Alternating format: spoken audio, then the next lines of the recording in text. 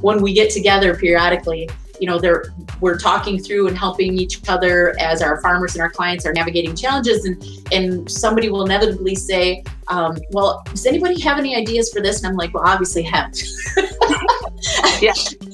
I mean, just clearly, like, I'm just sitting there waiting for somebody to ask, what's my opinion? And I can almost always respond with, if you included, say 10 pounds of hemp seed into your cover crop blend, what could that literally do for you? Provide additional.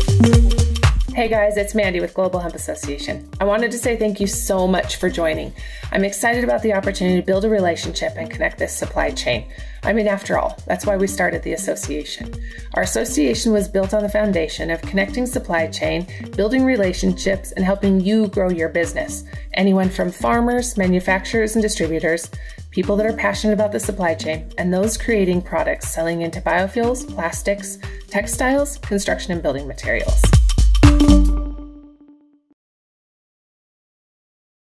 Welcome, everybody. I'm really excited to be here today. I hope everyone's weekend was epic. I know mine was, and Christie, I bet yours was. Oh, you enjoyed your weekend. That's right. I was going to say you were just probably really busy out on the farm, but you got to get out. So that's awesome. But welcome, everybody. Thank you very much for joining. For those of you that are just joining, welcome. We're the Global Hemp Association, and we're here to just educate and today talk about all things harvesting, all things in the crop. All things crop, all things hemp.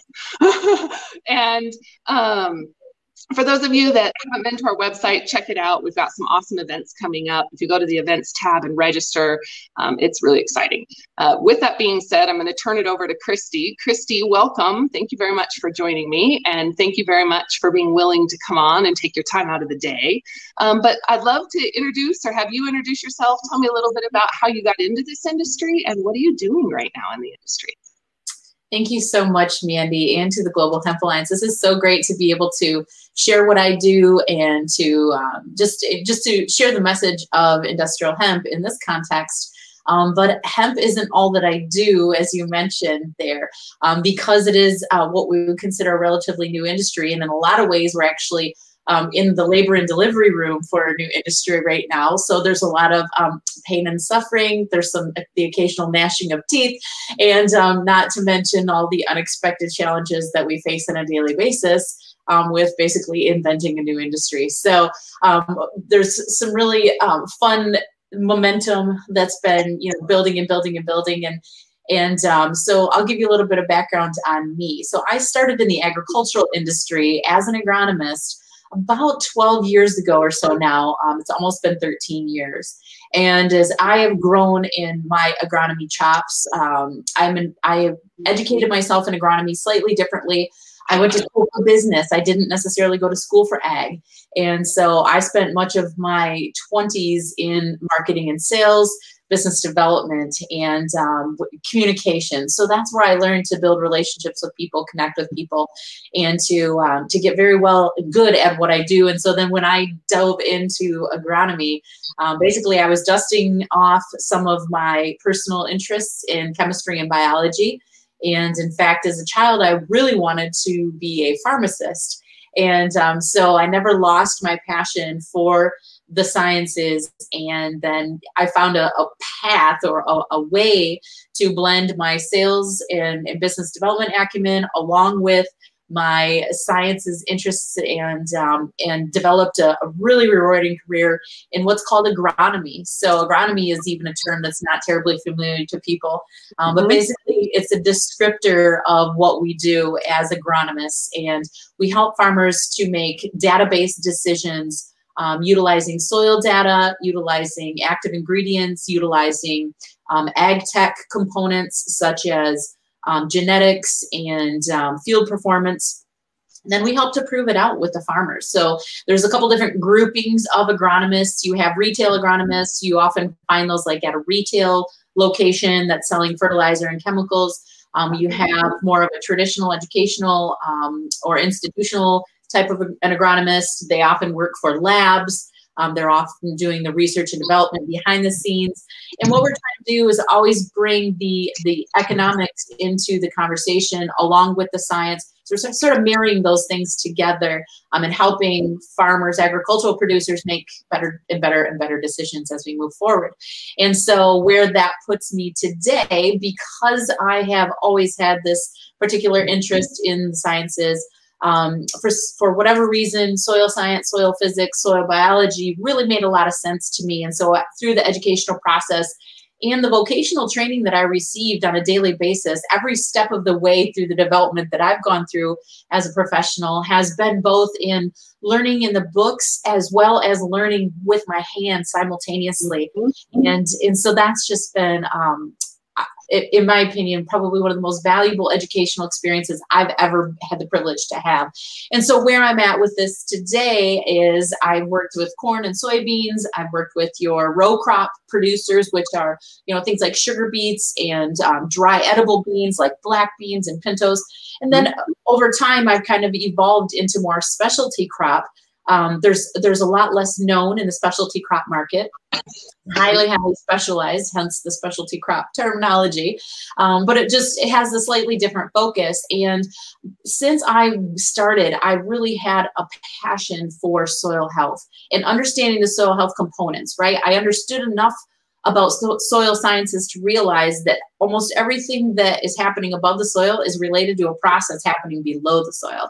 And so that really inspired me to go deep into the soil health and soil quality aspects of this. So as I've developed my agronomy over the years, I've always had this very intense focus on soil health and soil quality and helping farmers to transition their farms away from practices that were damaging soil quality or in some way hindering soil health, and transitioning over into different farming practices and hybrids of farming practices that make better sense for the soil. And now we're in that phase of being able to document those changes and proving out the math that cover cropping system is working, or a farmer wanting to implement some type of regenerative practices of some sort, or transitioning to organic, whatever that may be. That has somebody in their corner like me that can help them document, help them create a story, with information, data, and helping them to build the ROI out for those changes. I mean, farmers have a huge responsibility, right, to produce crops to plug into the food source, but sometimes we're almost too disconnected from them to realize that if we don't prosper the farmers, the whole rest of our food structure and system collapses. So it's not about anybody having to get rich over this, but it is about having to stay in business, right? And so any business has to use data and informed decisions to keep getting better and better and better. And so we live in a climate right now that is suggesting that changes to our practices are very important, but we lack a lot of the depth of data. And so what I have started to do is create a series of tools. I haven't created the tools myself, but creating a system with these tools to help you document those things. And I'm part of a network of agronomists. It's a small network that are very passionate about this in specific. And we are really having a good time and building some amazing things out. So that's kind of what I'm doing right now. I do have a relationship with TMAC Agro USA. We're a crop nutrient company focusing very heavily on solutions that are geared towards promoting soil health, as well as simultaneously supporting plant health. And I am a regional agronomy manager for them for the Great Lakes region, and I've been with that company for several years now.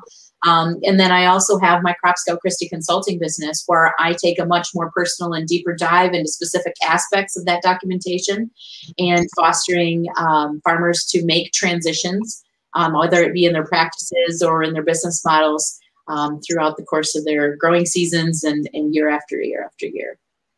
Okay, so I have lots of questions because I think there's a lot of buzzwords being thrown around about regenerative practices, right? What does that mean? Like, what does that really mean for our farmers, and why should we be paying attention? And those that aren't on the farm, because I agree with you, there's this huge disconnect about where our food comes from or our clothes or any of the fibers or materials that are being grown and harvested. You're absolutely correct, Mandy. And I think, unfortunately, some things have gotten this social cultural misnomer associated with it, right? So one of the hot topics that you hear almost daily, if you go, into your Apple News or whatever your news posts, the top news of the day is, it's either COVID related or climate change related, guaranteed. Mm-hmm. And it's almost split 50-50 because somewhere along the line, somebody's going to find a way to tie the two together eventually, I think. But anyway, that's partially media doing what media does. But behind the scenes, for the people that are in the trenches, and to answer the question that you just asked, how do we connect people that aren't associated necessarily with agricultural, but maybe have an interest in some other aspect of it and have some working knowledge of it? When you define regenerative, it's a very broad scope. Okay. And so within that pie, or within that spectrum, we'll say, obviously you're going to have this ultra purist approach all the way onto more of a transitional approach, right? So I like to think of regenerative agriculture in terms of a spectrum. And there's a lot of people that want to debate about what it is, what it isn't. And it's usually the folks that are so hell-bent on putting actual boundaries on something that they lose track of the focus, and then it detracts from the bigger picture. And that is to restore soil quality. So I like to think of defining regenerative ag in terms of these pillars or foundations, and that is to restore soil structure, which means soil's actual ability to hold itself together, and in a way that would support soil biological diversity as well as cropping diversity. So that's one really major foundational pillar of a regenerative practice, or regenerative practices in generalized terms. Another one of those would be to be integrating livestock to some degree. So there's value in terms of what the animals are leaving behind, as well as what they're doing with their hooves or their feet, as well as what they're doing with plucking and pulling. There's some really interesting things there that are being brought to light in terms of documentation and data, so that we can better understand how these systems work together. I like to also think of, when I'm sharing regenerative practices with people, I like to think of just picking out one thing that a farm could do to help improve soil structure, right? So improving soil structure, like I said, it not only helps the soil biological diversity, but also what's growing above it to have more nutritional density, right? So the access of nutrients and of enzymes and of cofactors that are in the soil is uptaken by the plant and produces a strawberry that has more nutrient value, or more flavor compounds, right, or more fragrances, or more other things that food does to us. Food is fuel for our bodies, right? So we get disconnected when we drive through county after county of just corn and soybeans. We are very disconnected from the grand diversity that food production truly is, and how this is so deeply integrated into our soils and into our climates. I think we want to grow everything everywhere, but I believe that we have pockets all throughout not just our nation, but all over the world, that are really dispositioned or disposed to being very good for certain things, right? Oh, so in our quest to be able to produce, say, strawberries in every climate, we've done things to it, and we've worked through challenges to adapt to that. And so it's like we almost need to get back to where the native soils want to produce certain things in higher quality or higher concentration than other certain things. So I really love the diversity of agriculture that we have here in Michigan. I'm Michigan based. I know you guys are out west a little bit, but here in Michigan, we're the second most diverse cropping state in the nation, second only to California. And California is only able to have that production diversity because they're managing water, right? So, we're looking at, we have a treasure trove of native soils and native weather patterns here around these Great Lakes that lend itself to a ton of diversity, which is, one of the reasons why I have dived into the specialty crop realm. I work very heavily and closely with vineyards producing wine grapes. I work very closely with hops producers producing hops for beer and spirits. all kinds of fruit production. And on a daily basis, I really get exposed to a lot. Michigan is also an early adopter of a hemp program, as well as a recreational cannabis state. We've been a medical cannabis state for a while, and we were just recently opened up into the recreational cannabis. So our cannabis industries in general are exploding here in Michigan, which is what brought you and I together, right? The industrial hemp side of things. So we really work hard in that. I don't want to drop the regenerative conversation because it's very valuable, but it's such a huge topic. Like I said, I want to help people understand that regenerative needs to be a spectrum when you're thinking about those practices. It isn't just one thing, right? And when a farmer implements just one thing, it affects all the other systems, right? This is a systems approach to agriculture. If you affect one piece of the puzzle, you are thereby affecting all the rest of the connectors and the pathways and everything else for the rest of that supply chain. So it's really interesting to be able to come alongside a farm and partner with them and helping them to make sense of some of those decisions. And sometimes it's coaching on soil biological diversity, or, as we're choosing a cover crop, maybe it's a multi-species cover crop so we can get different types of root architecture growing in the soil. Everything from how do we terminate it? What kind of tillage should we be doing?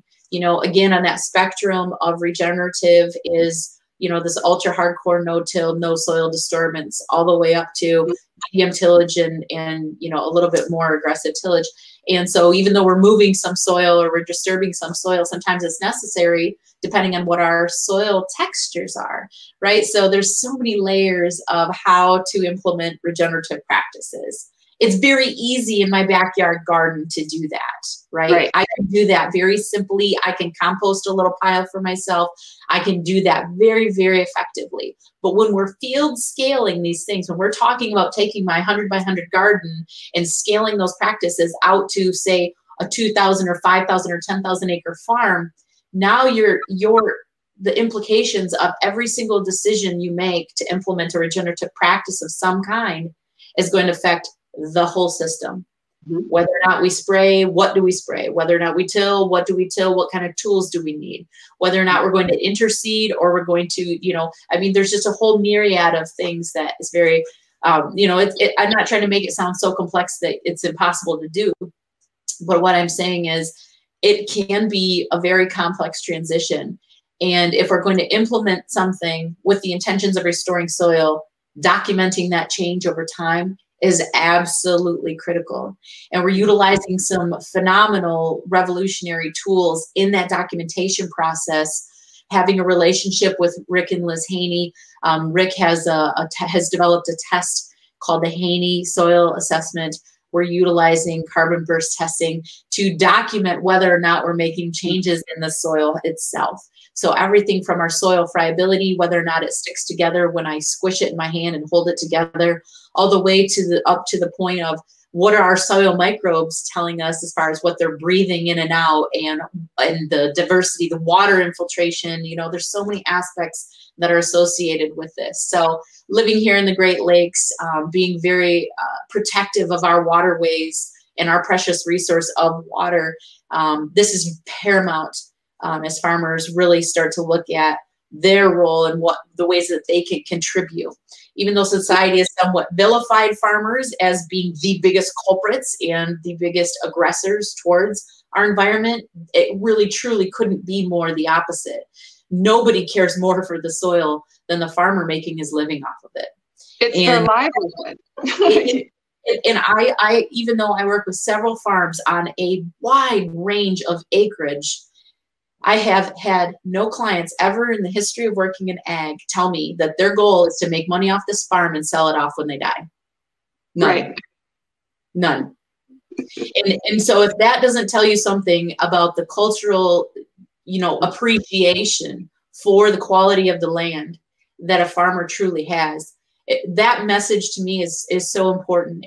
But it's so antagonistic to the message that's out in the mainstream concept that farmers are the aggressors to our soils. What I'll say is when you teach farmers or when you partner with them and have an appreciation of where they're coming from and realize how much it takes to transition into these different practices really opens your mind about who cares for the soil and who talks about caring for the soil and who's doing something about caring for the soil, right? Those two groups are often on opposite sides of aisles, opposite sides of fences. And I'm really privileged to be able to work with farmers that are wanting to make those transitions. Okay, so how does hemp play into this, right? As you've been doing your research and looking at the increased yields or soil structure or any of these other pieces that I've heard hemp really plays a role in, what are you finding, when it comes to regenerative? How does it really impact the regenerative agriculture? So, I mean, cannabis cultivation in general is documented back into the first human civilizations on this planet, right? And it's interesting that we've been in a prohibitionist era on cannabis for the last, nearly 100 years. I find it also ironic that this is also when we're seeing the decline in our soil structures. And it makes me wonder, are these two things related? Is part of the prohibition of cannabis somehow interconnected with the decline of our soil structure, when once upon a time in civilizations of old, this was a commonplace crop, and it was utilized in rotation, and it was utilized as a nurse crop. It was utilized in interseeding scenarios and for so many different purposes, long before there was plastics, right? I mean, long before there was a throwaway culture that we live in today, right? In our civilized worlds, So those are the questions that it really inspired me as I became familiarized with field scale cannabis cultivation. It was mostly in the cannabinoid production realm, right? So it was producing for CBD or THC or, one of these other compounds that are utilized more as I'll just say more as a medicine. I mean, I don't know how else to say it. Even outside the realm of classifying THC as like medical versus recreational, it's still utilized as a human health aid, right? Yeah, it's like a nutraceutical or vitamins or whatever, any of those that. Right. And I'm sure we're not making any claims about what it is or isn't. But so this was the context where I became, I boarded the hemp train, really. I was really interested in that. And so as I was able to bring in some field scaling expertise, what I saw immediately diving in was the soil quality aspects and how industrial hemp was utilized in a lot of native agricultural systems, from indigenous peoples that were utilizing hemp in between crops that we were feeding their peoples. And for the purpose of restoring soil or managing a pest of some kind or creating rows to protect crops in between, some really interesting things that, again, living in a prohibitionist era, we don't have stacks of resources or extension agencies that have, volumes of published data on this. These are old books that were published in the 1800s or, more or less farmer diaries, for lack of a better term, farmer diaries, just documenting this anecdotal evidence and field observations saying when we had hemp here or there, this is what we did with it, this is how it worked, and this is what it did for us. And so kind of, bringing together my knowledge on soil quality and soil health, root structure really inspired me. So in my cannabinoid production experience, what we were seeing with these monstrous plants was this really beautiful, multidimensional root structure that was creating channels, right? So when we penetrate the soil with these beautiful roots, we want the fibrous roots to help break up soil compaction. We want these giant tap roots to help break up soil compaction. So we have to sometimes plant multiple species of cover crops in order to achieve that. What we're finding with this cannabinoid production system and the way that we were planting it, we were getting these massive roots that had all of those qualities kind of combined, right? Which is not very typical. A lot of times plants are classified by their types of roots, right? And so it's like, man, there's just, reason number 3 million that we need to put hemp back in our soils, right? So when we have diverse root exploration in the soil structure, what we're doing is creating channels for water to go down and for the soil microbial interactions to take place, right? This plant's signal through its root structures as it's pushing sugars back down. It's called exudates. It's feeding different microbial populations, and each plant has its own signature.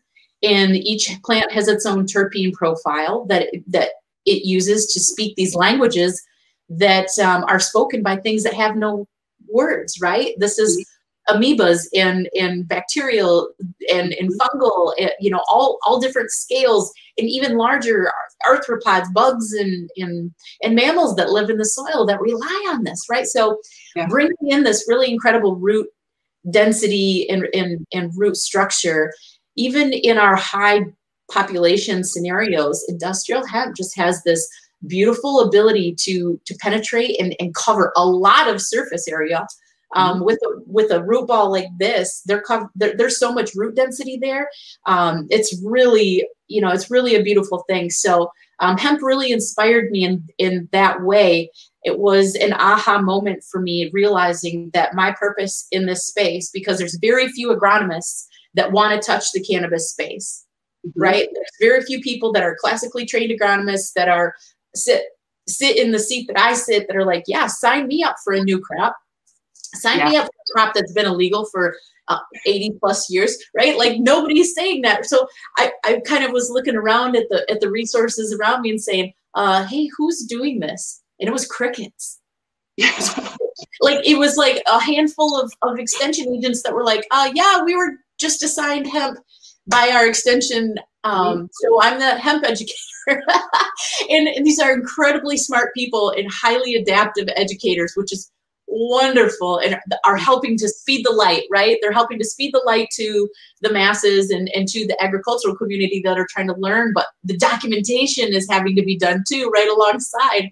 We're, like I said, we're in the labor and delivery room of a beautiful industry that I think is going to have, just exponential impact on recovering our soils, which will impact our climate. And the way that it impacts our climate is unpredictable for us because of the cyclical nature of climates. We have to keep that in respect, right? Or in retrospect, we have to keep that in the context of, everything we do is going to have an impact. And so if we can impact things in a positive way, there isn't a downside to restoring soil quality. There isn't. So everything we can do in a large scale cropping system to introduce hemp on even a small scale for a farmer that wants to talk about regenerative practices, I love to start with, farmers want to start with rye because it's simple and we can terminate it and it's cost effective. It's not super expensive. And so they're not spread out risk-wise, financial risk-wise, terribly. Industrial hemp, I see if we can get our seed production to that point, I believe that we could utilize industrial hemp in this way, even if we're not harvesting it for, a 12-foot tall plant to harvest it for, long grain fiber, for plastics application. If we could incorporate that back into the soil or let it die back naturally or do something else with it to create a weed mat of some kind, these things are so beautifully integrated into how they play off of each other. One of the challenges that a farmer will face as they're integrating regenerative practices is, how do I manage weeds, right? I want to produce a crop, but I don't want to have too many weeds that I'm not producing enough crop to be profitable, right? So this is where this is like that, that conundrum we're constantly in. We want to save the soil, but we have to stay in business. And one thing shouldn't come at the detriment of the other.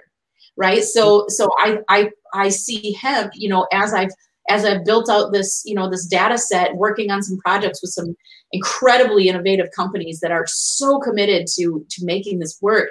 Heartland Materials, for example, is, it is my cup is just overflowing with the passion that's coming from these guys and the business acumen and execution plan that they have to integrate hemp into, feathering hemp into all kinds of applications and utilizing, expert materials engineers and chemists and scientists and production systems engineers to create a system that works.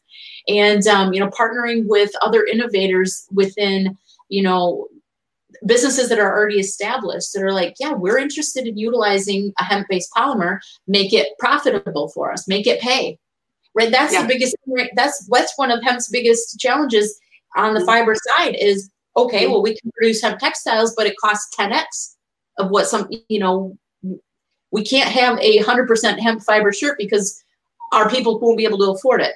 So where does it play a role in marrying and partnering and feathering into a well-established textile production industry like the cotton industry? How do those things play together? Or cannabis, in some of these other, you know, cannabis is a cousin of cannabis that has these textile application potential, right? So when you look at all of the application, like the end use life cycle application opportunities with industrial hemp, and you start working the equation backwards into, okay, how do we build it into here? And then how do we make it fit into here? Now we're back to the soil.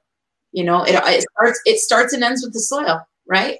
So this has been my involvement. This has been where hemp has really become part of the fabric of my existence, and where I see us taking this. The group of agronomists that I have this phenomenal family network with, it's just wonderful. When we get together periodically, you know, we're talking through and helping each other as our farmers and our clients are navigating challenges, and somebody will inevitably say, well, does anybody have any ideas for this? And I'm like, well, obviously hemp. Yeah.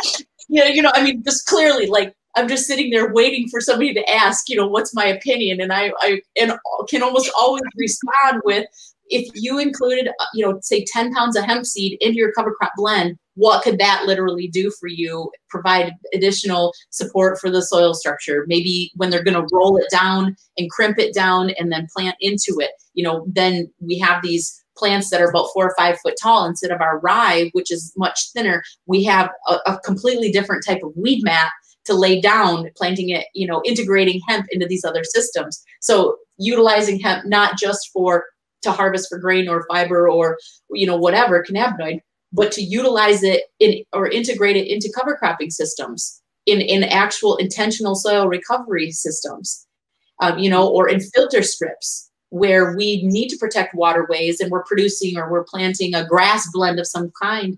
You know, that would be a phenomenal place for a farmer who's, you know, committed this waterway or this section of land along a river or stream to plant some hemp in there, you know, along with the rest of the cover crop blend to promote that biological diversity, to promote, you know, pollinator havens and that kind of thing. I mean, there's just so many aspects of it that just really speak well to how revolutionary hemp is, how old it is, but now how revolutionary it's becoming. It's becoming a tool of a green revolution.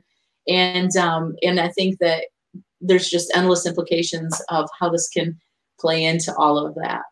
Well, Thomas Jefferson and George Washington were not dummies. You know, they were, you know, there's a reason that I mean, wasn't it Thomas Jefferson that said the best thing we can do for our country is introduce a new crop to our rotation? And here we have that opportunity. And I believe it's the last chance, right? Soybeans were how many years ago? And it took 40 plus years to bring them mainstream. And I think if there was another crop, we would have it, right? We would have seen it already.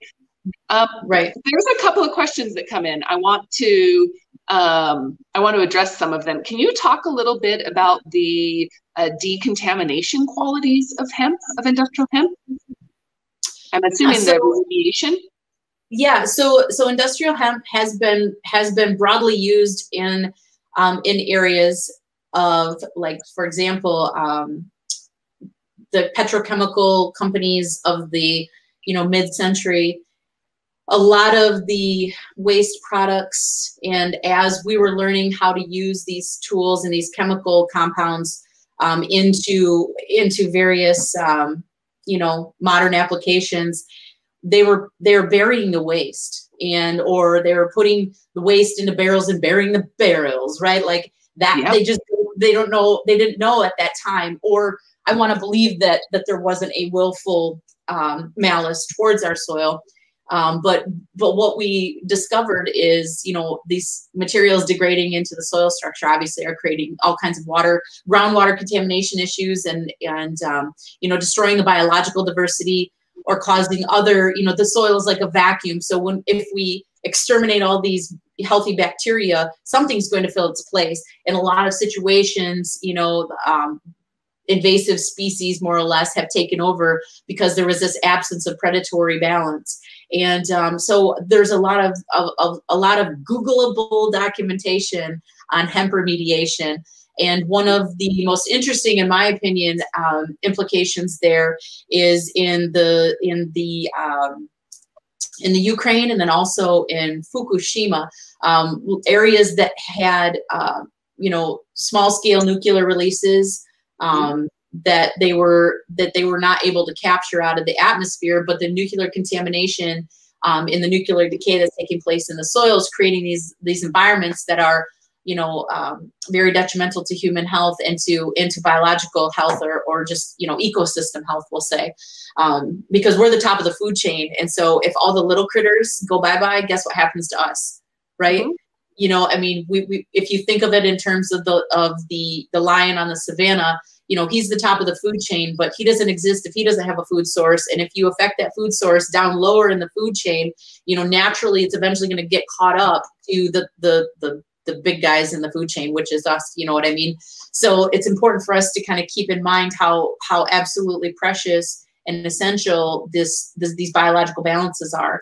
And so they're utilizing industrial hemp to remediate and to pull out some of those contaminants. And when we call it remediation, that's a large term, right? So remediation can be everything from, putting a Band-Aid on a scratch is technically remediation. And so we're not necessarily looking for Band-Aids. We're looking for more systemic healing abilities. And so the research is underway and the documentation is being done on exactly what the lifespan is of this and exactly how much time it's taking to recover some of these soils. And are we capturing carbon and retaining it? Are we capturing contaminants and retaining them? We do know that, we have to be very cautious about where we plant cannabinoid-based industrial hemp or cannabis, right, because it loves to pull things out of the soil like chromium and aluminum and, these things that we don't want into our bodies, rendering it unusable. And right, although some remediation can be done on the flower material for that, by and large, it renders it unusable for human consumption. It has to go into other applications. But we're trying to better understand that as a science community. That's not something that I'm directly involved in specifically, but at the environmental engineering group and the environmental protection groups that exist out there are heavily vested in understanding what industrial hemp is able to do in terms of soil remediation and in high stakes areas like the Fukushima release areas, like some of these, Chernobyl type places that exist in areas that were never properly decommissioned over time. And subsequently, accidents happen, or places like here in Michigan, not too far from here. In fact, there was a shoe manufacturing company who was, sealing and gluing shoes together throughout the 40s, 50s, and 60s, and didn't realize the waste product from their plant was was eventually going to make their water for their community undrinkable. So that those things, is there an application for industrial hemp here? I think so, right? Yeah. And so depoliticizing the cannabis conversation is very important, and it'd be very, very helpful for us to be able to put it into these places to understand better what are the bigger implications here. And there's some really cool things. So that was a long response to that question, but yeah, there's some very cool stuff happening in that space. Very cool. Okay, there are a lot of questions, but something that comes up all the time is water. When we're comparing, hemp to an alfalfa or any of these other main crops or hay, or what are we looking at? Sometimes people say, oh, it doesn't use any water, or we don't need to use any pesticides. Can you speak to both of those? Yeah, so the first comparison that you made, like alfalfa compared to industrial hemp, for example, alfalfa's plant use, I think the plant use, we have to take into consideration. What are we using the plant for? Alfalfa is used for forage. It's cut. It has a lot of water content in the biomass when you cut it. Then they chop it into pieces, it ferments, and then it goes into the livestock industry for feed. And it gets added to various parts of the feed or total, feed spectrum, I guess you could say. Very infrequently are livestock animals fed just one thing. They're mostly fed blends of things, and hay happens to be one of them, alfalfa. And then there's this regenerative property of an alfalfa plant. We cut it. It regenerates leaf tissue. We cut it again, sometimes 2 and 3 times, or maybe even up to 5 times in a growing season, depending on how intensive a management system it is. So there's a water requirement there based on its per ton that's removed from the field. So if you're removing a total of 5 tons, over the course of a growing season, there's a tremendous amount of water required to do that. Here in Michigan, we get a lot of rainfall naturally. There's other areas where, like out in the Midwest, there's a lot of alfalfa grown in like Colorado, where they get very little rainfall. They're almost exclusively reliant on the snow melt in reservoir systems to feed their cropping systems, almost all under pivot. So the question is do we have the right crops planted in the right places? Right. So because our ranching industry has changed into less rangeland and more concentrated feeding, the ranchers, I think, actually have a much more balanced concept of these multi-species feed systems than say, for example, a livestock system that will be reliant on a more closed system, or whatever you want to call it there. So to take that into perspective, that's really not apples to apples. To say this plant requires more water than this plant, sure. Alfalfa is going to take a heck of a lot more water than what an industrial hemp plant is, because we're growing an industrial hemp plant for a very different purpose. Although we could use the grain into the feed system, although we're studying to see if there's some value of herd or, some component of that hemp plant that could be utilized into the livestock nutritional system. We don't have those answers yet with definitive USDA support. And again, it's partially because it's a politicized conversation. We're more concerned of the politics of it, less concerned of the practical implementation of it. And so as an industry advocate, and I know, Mandi, you and I are on the same page with this, the louder we shout and the more we do to educate and to move that steam engine along the tracks, the better we'll be in understanding how to respond to those types of things. Now, if I can grow my marijuana plants in Colorado and in Oregon with very little water, and it grows in very arid climates. It can. So, but that's not really a defense, because we're also growing it in jungle environments as well. Mm-hmm. So there's different strains and different cultivar genetics that thrive in the whole entire global, if you looked at these strains that thrive in this arid climate, then you took them to equatorial areas, which are much more muggy and whatever, and they have different cultivars of cannabis that are thriving there. So I don't buy it that you can grow hemp without water. It's a plant. It creates biomass. It requires water. And I've seen this year, we planted a lot of dry land fiber hemp without irrigation, and we saw some issues, especially the early plants and stuff struggled along. The things that we had under pivot that had water supplied to it looked phenomenal, and we had very few challenges there. But we have other, it isn't necessarily hemp requires so much less water than others. We have cultivars that have adapted to drought tolerances versus, heavy wetter conditions where they never dry out. Those cultivars are probably better dispositioned to resist diseases that are associated with more humid, muggier climates, right? So, this is really important work that's being done right now here in the States. I know that there is a cultivar, some research being done down in Texas where, they're muggy but dry. They don't get a lot of rainfall. It's muggy climate because they're, on the Gulf Coast.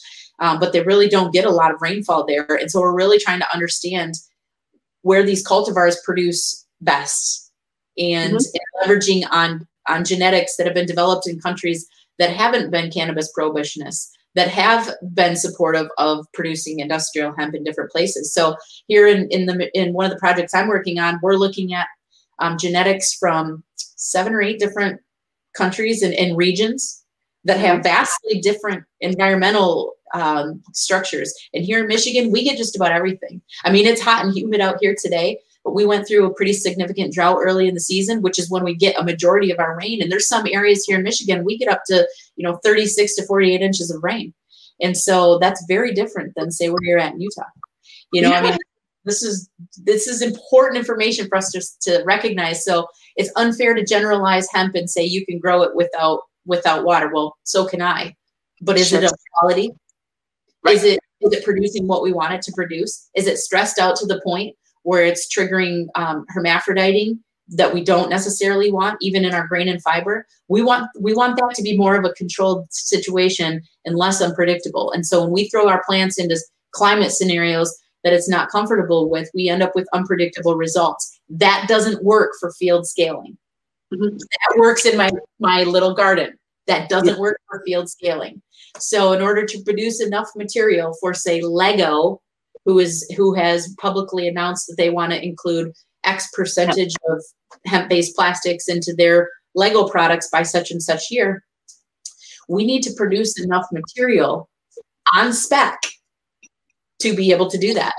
And to have that kind of unpredictability that we're just pulling, ditchweed from one region to the next, we're going to get a lot of variability there. And I think it's important to let the genetics companies do this work these first few years and not get too carried away and too romanticizing the fact that you can grow it anywhere.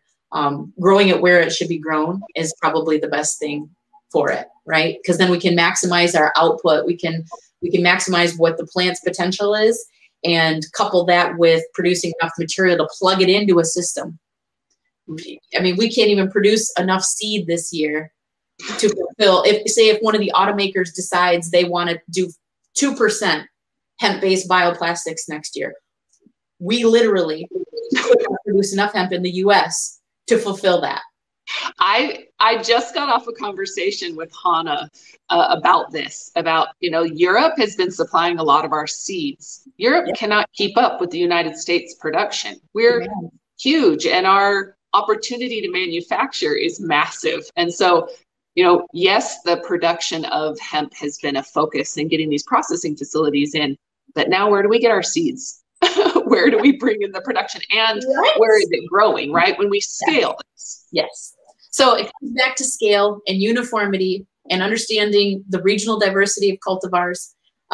It seems like a simple concept, but in order to do that on a scale that American agriculture would adapt this into their systems, whether it be on a regenerative basis or whether it be part of their crop rotation basis, or some blending of both. We have to be able to say, okay, these cultivars produce well in Texas. These cultivars produce well in these regions. We can say with confidence that this is not going to handle drouthy, scenario. You need to put this under pivot and that kind of thing. So, those are the components that I personally engage deeply into. And then there's a whole, it's like Pandora's box. And once we start talking about like root structure and how strong a stem would be to resist certain types of, there's so many different aspects of what makes this plant viable for its end use. It can really get lost in the weeds on it. So we'll just suffice it to say that this is another very, very important year of research and development in kind of classifying and developing some standard operating procedures or standard operation suggestions for farmers to take heed on. And then working with agronomists like myself who have gone down the rabbit hole of cannabis specialty. I work with several, recreational marijuana producers as well. And, the things that we've learned and mistakes that we've made in industrial hemp, I'm able to bring over to these guys who've never planted hemp before And it's like, here's one of the things that I think we might be seeing, and this is why I think it. Let's dig a plant up and take a look at the roots and see what's going on under there. And that's not something that would be very common for that commercial scale production to do for that realm. But it's, taking things we're learning over here and bringing it into this side, and taking things we're learning over here and bringing it into this side, and opening our minds to how to produce larger scale, higher quality, regionally suited fiber hemp or grain hemp or cannabinoids. Consistent, right? Before we start producing in mass production, we've got to be able to have consistent genetics and consistent production. And yes. I'm with you. Okay, so before I get to Jeff's question really quick, what about pest management? There's a lot of talk that cannabis is great because you also don't need any pesticides, but I also know that to not be necessarily true. Right. So pesticide application is a choice, right? If you have a specific pest, whether it be a disease or some species of bug attacking your plant in a way that is going to be detrimental to your yield, it's important for you to understand the origin. So when I talk about a systems approach to plant production, this is really what I'm talking about. So if I have an aphid infestation on my soybean plants, aphids are opportunistic. And if a soybean plant is healthy, they have no reason to spend the extra energy to attack it. It costs them energy to attack a healthy plant. So they're looking for plants that have been damaged or are struggling or maybe have soil imbalances in some way. That's true of nearly every infestation, with a few exceptions, right? So in modern agriculture, right now we're, this time of year, we're facing a Japanese beetle infestation in things like grapes and hops, and they defoliate the leaves and they make it so the plant can't produce photosynthesis or complete the photosynthetic process. It really can damage a lot of things, but there's a threshold there of damage. We have to be willing to tolerate some leaf damage and allow things to balance out. In order to do that, we have to get our heads out of the concept that, we live here too with the bugs. So a certain amount of leaf damage can be tolerated without damaging the yield. But understanding what that threshold is very important. Well, understanding what pest is attacking your plant is very, very important. In cannabis production for cannabinoids, we fight mites, terrible, but mainly in our droughty climate, our droughty arid climates. Here in Michigan, we don't really struggle with mites on the outdoor scale as much as we do on the indoor scale. So the indoor controlled environment production systems actually tend to have, a different set of pests that they encounter and have to fight off. And one of the main things that, in my opinion, that the cannabis plant has going for it in terms of native ability to resist pests is that we haven't been spraying it with pesticides. And I know that sounds kind of goofy to say it like that, but we haven't developed resistance in hemp for these things because we haven't been using the pesticides on them.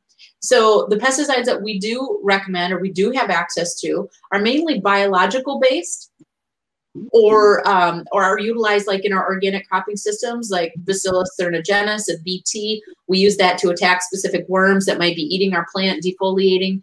But we only use that if we're at an economic threshold to justify it, right? Or if we're at a growth stage that's going to really damage the plant.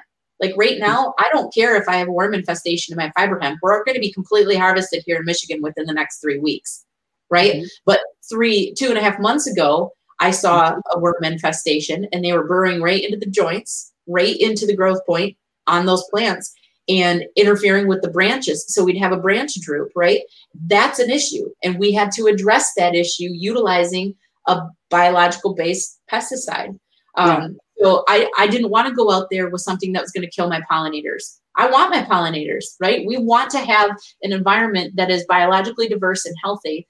But also we have to keep in mind, we have to be able to field scale this and how bad the infestation is. So yes, the cannabis plant does have a lot of natural resistance to things, but it's also pretty, susceptible to powdery mildew, which will grow on the base of the plants in high plant density populations. It's not as bad in our cannabinoid production because we're planting 2,500 plants per acre. But say, for example, in our fiber, where we've got plants, we've got in a 12 by 12, section, we might have as much as 30 plants, 20 to 30 plants.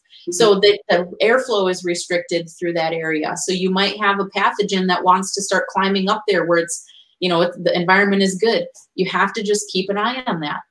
I don't really have something that I would go after that with, but maybe on a preventative side of things, you would use more of a terpene-based neem oil, things that would be more in tune with plants naturally resisting or strengthening the immune system or the plant's stress response versus applying a pesticide after the fact, right? So if we're strengthening our plant health and a proactive approach, we're going to have a better outcome if we do get an infestation or if we do undergo stressors. The plants or the pests can't be quite so opportunistic to go and damage the yield. We might sustain some leaf damage. We might sustain a little bit of stalk structure compromising, but it's not going to be catastrophic. So I like to take a much more holistic approach when it comes to pest management on cannabis in general. But I do that also in hops and grapes and other cropping systems. It makes better sense to have a strengthened immune system than to have to take a dose of a pill once we're sick, right? So taking a more approach of wholeness and plant health. Prevention, instead of being reactive, right? We're proactive. And instead of, and like you said, that's where we get to scale. We can't if it's constantly trying to put fires out, right? Jeff has a question. Let's see. It's cannabis is listed as an invasive species in Florida, hence no pollen or seed. Have you seen cannabis as an invasive species in other regions, or is non-native cohabitating species more accurate? Well, I like the terminology there. Non-native cohabitating species, I think, is very accurate. I think that hemp being listed as an invasive species may be a bit of a misnomer, and without diving into the origin of that definition for Florida, I know that water hemp, which is a pigweed family weed here, has gotten the nickname of hemp, and has gotten given some negative publicity to industrial hemp, right? There's a lot of native hemp grown all over the U.S. It quit being commercially cultivated in Pennsylvania, but it never quit growing. Right? Exactly. Well, and you can still go to Adams County, Pennsylvania today and quite certainly find happy, healthy, thriving, multi-species, self-pollinating, self-seeding patches of industrial hemp thriving. Okay. So it is possible that the terminology of hemp there may be oriented to lumping that into a bigger weed species or weed family inadvertently.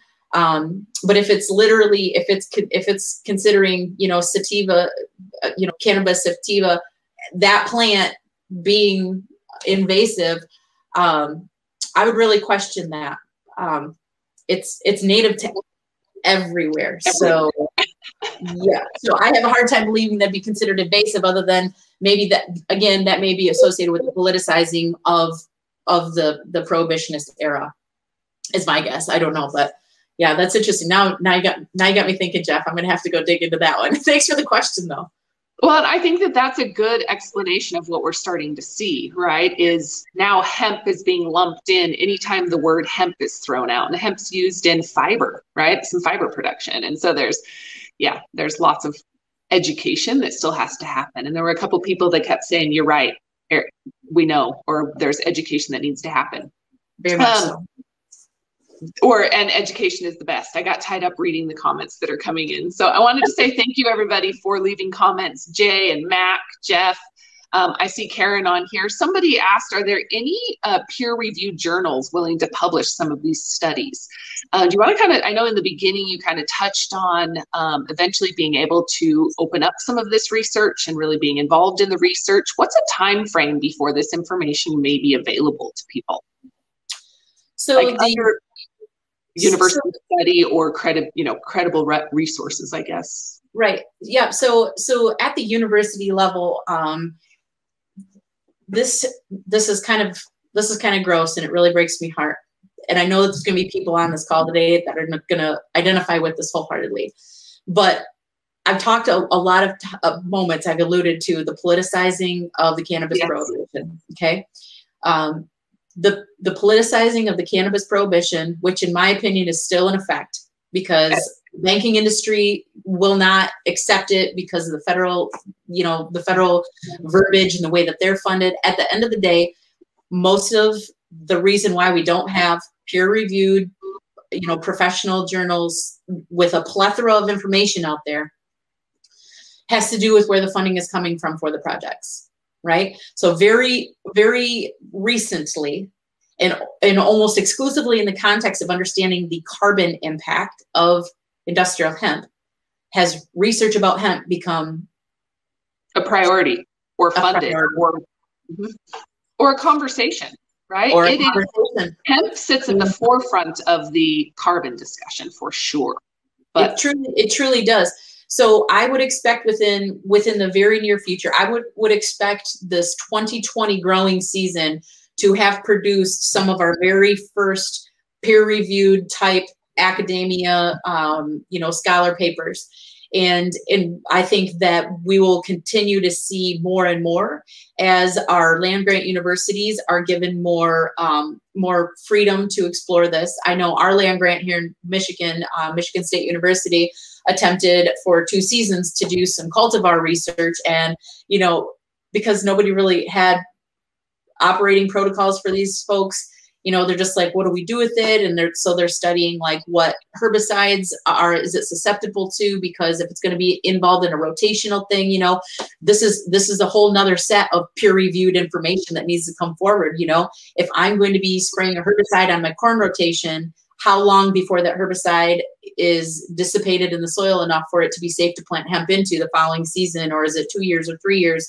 We have rotation restrictions on herbicides. So we have to think of it in the context of like how many moving parts are associated with implementing this, right? We have to recognize that the cultivar cultivar specificity of the region.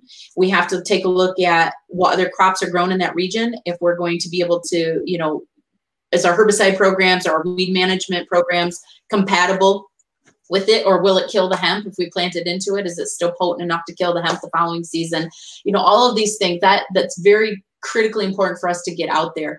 I have been asked nonstop since the first minute I've been involved in the cannabis industry about peer-reviewed, academia stuff, and it's practically laughable. People are doing research behind the scenes, but it's all coming out of the private sector right now. Mm-hmm. Even the projects that I'm working on, it's coming exclusively out of the private sector. And guess who's interested in it? The land grant. Hey, would you guys mind sharing your data with us? Well, so you want us to pay for it and do all the legwork, and you have the resources. That's right. Of course, we don't mind sharing the information because we're passionate about moving the industry forward. But somebody shows first. It shows how backwards it is, right? And what has it taken? Because now I'm starting to see the shift, right? Like you said, because of the climate change and the urgency around it, hemp is being put at the forefront of the conversation, right? But it has taken, how many years have you been in this and you've seen this almost a 180 flip? And for me, in the last 2 years, that's absolutely what I've seen is. But then again, I was questioned because I eat, breathe, and sleep these conversations. Right. So am I just talking to myself? Or working in other agricultural circles like I do, this is like a piece of me, right? This has my heart, my heart and my passion is definitely, hemp focused. But it is still like, a sliver of the cropping systems that I interact with. And so I still today will get questions from like, other farmers that I interact with or other businesses that I interact with that are like, like hemp's not really even a thing anymore. And I just chuckle and I'm like, you don't even realize I feel like we're in a tsunami right now, right? Like the alarms haven't even gone off yet that the wave is coming, but it's coming. And I think this year, 2021, is going to produce a ton of that research that she was just asking about. I'm really excited about that. But it's predominantly going to be coming from the private sector which does call into question, traditionally calls into question motives and, predictive outcomes and things like that, right? Like the people doing the research want this industry to move forward. And so, naturally we want things to succeed. It's like you said, the people that are sitting at the lighthouse, they all know that we need it to happen, because if we don't, everybody in the forest is going to be hit by the tsunami. Yes. Or, and that's exactly what's for everybody on land. And that's really what happened. I look at this as I talk about it because I want to give people an opportunity to make the change before we have to make the change, before you're penalized for it, right? Or before it's too late. And right. We're running out of time. But we're already at an hour, Christie. I could talk to you forever. Multiple times I had butterflies because it's just, you're preaching everything that I think people need to hear more and more often. Real quick, if people are trying to get in touch with you or have some questions or would like to, I guess, work with you, how do people reach out? How do people connect? So you can find me on pretty much all the social media platforms, CropScout Christie. My Instagram is CropScout Christie Lee. I'm on LinkedIn as Christie Lee Apple. You're welcome to reach out to me on any of those social media sites. I do have a website. It's under construction right now, but it's CropScoutChristie.com. And you'll be able to, at least submit a form, an email form, and connect with me so that we can have a conversation. One of the things that I get questioned a lot on is how do I get started in the industry, and where I would always encourage you to, for those of us that are on this call, we're already like bought into industrial hemp to some degree, right? And so the one thing that I would challenge everybody on this call to take into consideration, even before you reach out to me, is are you talking about hemp with people outside of the sound room, right? We're preaching to the choir here in so many ways. And so one of the missions that I have for my business and for my reach is to expand out into other broader agricultural circles and help to introduce the concept of soil regenerative practices and the implementation of industrial hemp to some degree on their farm. I want farmers all across America to visualize what industrial hemp could do for their farm and the ways that they can contribute to our economy here in the U.S.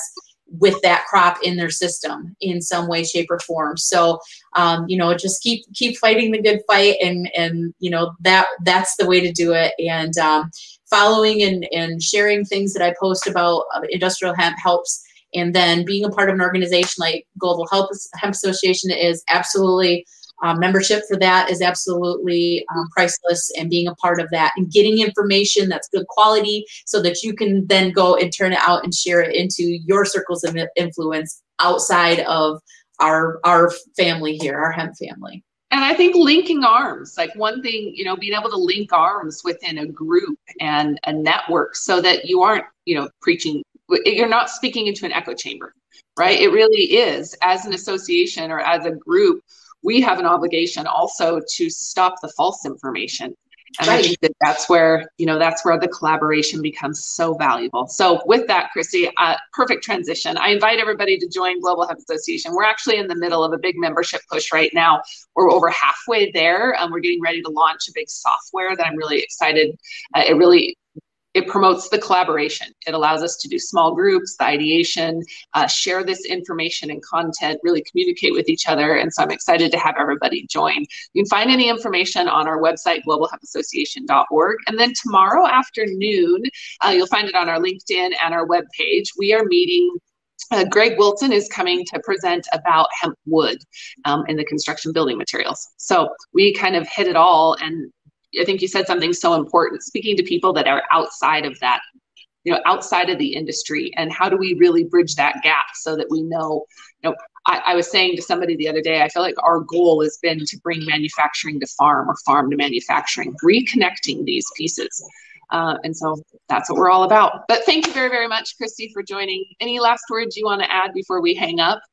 No, I just wanted to thank you for inviting me and working with the scheduling drama of the last 3 months, so for us to have this conversation, and for sharing your platform with me so that I can introduce myself and help those of us that are in this fight to know that there's people like me that are advocating in ways that are both environmentally health focused and practical farmer implementation focused as well. So thanks again, and I appreciate the questions. And if anybody wants to reconnect with me, like I said, hey, hit me up on social media.